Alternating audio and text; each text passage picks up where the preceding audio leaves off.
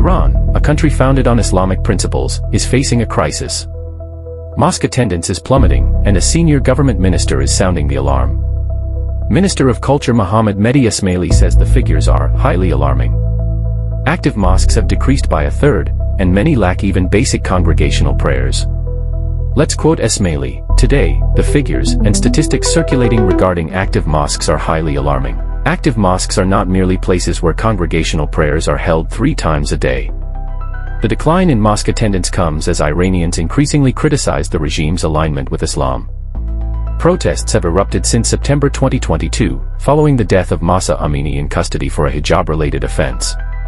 Senior cleric Muhammad Abolghasem Dalabi revealed that 50,000 out of 75,000 mosques nationwide have been closed due to low attendance. Dalabi attributes the decline to factors such as the humiliation of people in the name of religion, falsification of religious concepts and teachings, and depriving people of a decent life and creating poverty in the name of religion.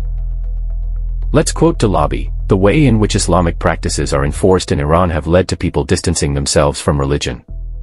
In response, Minister Esmaili has called for more mosque-based events to rekindle faith and draw Iranians back to mosques. He ordered that the majority of cultural and artistic activities should take place in mosques. This is surprising, especially coming from the nation who's known to be ruled by the Islamic laws. If you found this helpful, like, comment and don't forget to subscribe to this channel for more.